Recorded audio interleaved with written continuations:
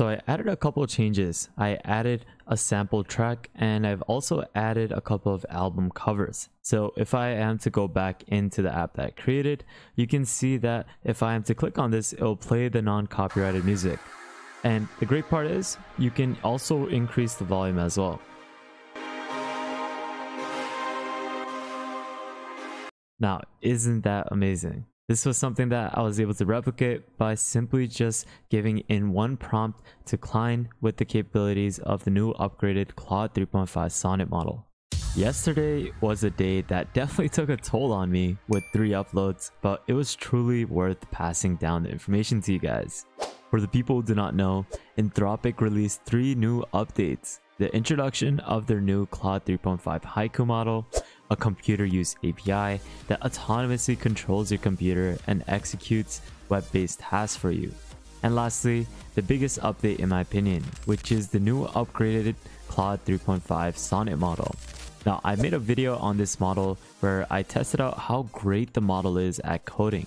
And if you are to watch the video, you will see the insane results being outputted in terms of an SVG code packet as well as a full stack app and so much more.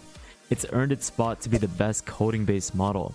On the Sway Bench verified test, it actually scored a 49%, which is a proficient score that is higher than all publicly available models, including the OpenAI o1 preview model. It also scored a 93.7 on Human Eval, which is just simply insane. Now, like I said in yesterday's video, I will be showcasing a video today on how you can combine the best coding-based model with the best coding agent that's out there. We're going to simply combine Sonnet 3.5's coding abilities with the best coding agent, which is Cline, and we're going to be capable of generating anything with these two combined. For the people who do not know, Cline is an AI assistant that uses your CLI and editor to handle complex software development tasks step by step within VS Code. It's powered by Claude 3.5 Sonnet and it gives you the ability to use other models, but it basically works best with the Sonnet model. It can create, edit files, execute terminal commands, fix bugs, and assist with large projects, all with human-in-the-loop control for safe approval of changes. It's designed to streamline coding tasks like debugging, project exploration, web development, and so much more. This is something that is a great alternative to Cursor with the ability to have a similar feature of the composer within this framework. So let's get started. The code editor that I'm going to be using is VS Code, so simply install it for your operating system. Once you have that installed, simply install the Cline extension. Now you can simply go over to this Microsoft Marketplace, which I'll leave a link to in the description below. Click the install button, which will prompt open VS Code to install this. So simply go over to this page and click on the install button over here. Once you have installed it, you're going to be able to go over to the Cline extension on the left hand panel. And this is where you're going to be able to start interacting with this beautiful extension. But before we even get to that, go to the settings and go over to the API provider and add your Anthropic API key. You can see that you can utilize the new Anthropic model over here, which is the latest date that was updated, which is yesterday. So simply select this model. You can go over to Anthropic's API portal and you can generate a key and then paste it back into the extension. So essentially what we're going to be doing now is showcasing the capabilities of the Claude 3.5 Sonnet model as it excels in software development, and as we're going to showcase how well it's able to handle complex tasks such as coding, planning, and problem solving with enhanced reasoning. So what we're going to be doing now is showcasing this capability of the no added latency as well as the multi-step development process that has been integrated with this new model upgrade through the generation of the apps that we create with Cline.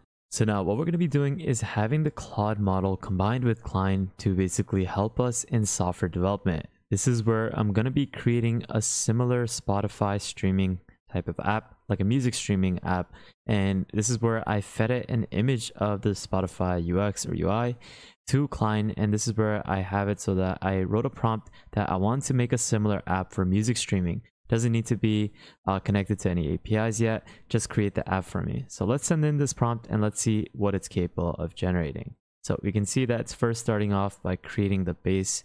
It's going to start off by creating all the files that are necessary. So as it generates this, we'll show you the progress being made. So it looks like it has finished creating the first iteration, and look at that. This is the app that was created by just simply providing the UX design. You can see that it is really similar to how Spotify basically looks, and it did a great job in replicating the UI. Now, if I am to go back into Cline, I can actually make it so that it is connected to a couple of APIs, such as adding the functionality of streaming music. And this is the capability that you get from Cline. So now what I'm going to be doing is having it so that you can actually stream music. So let's go ahead and showcase this capability of adding the ability to stream music into our application. So now you can basically add your MP3 files to the audio directory. So what I've done is I went back to the Explorer, went into the audio directory, and I added a sample non-copyrighted background music. So let's see if we're able to play it within the app. So I added a couple of changes. I added a sample track, and I've also added a couple of album covers. So if I am to go back into the app that I created, you can see that if I am to click on this, it'll play the non-copyrighted music. And the great part is you can also increase the volume as well. Now, isn't that amazing? This was something that I was able to replicate by simply just giving in one prompt to Cline with the capabilities of the new upgraded Claude 3.5 Sonnet model. The fact that I only spent 24 cents to create that is just insane to me. Next, I'm gonna have it create a self-operating AI agent that plays a chess game. So I'm gonna have it create the chess game, and I'm gonna have it deploy the self-operating AI agent to basically win every single time.